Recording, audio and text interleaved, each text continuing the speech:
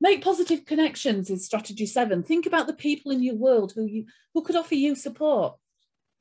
And it's really best to have a whole variety of people. Some people will give you that TLC, who will sit and listen to you when you need that. Other people who are more action orientated and help you work through things and work things out. So think about all the people around you, friends, family, colleagues, perhaps your HR department, listening, counselling communities, your GP, internet groups, religious groups. The list goes on and on and on. But it's really important to have a network of trusted people that you can confide in.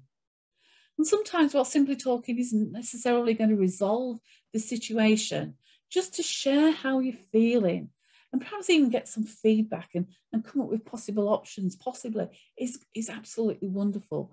And sometimes just listening to other people's experience as well can be really useful to you to hear about how other people in your trusted network have overcome challenges and adversity themselves.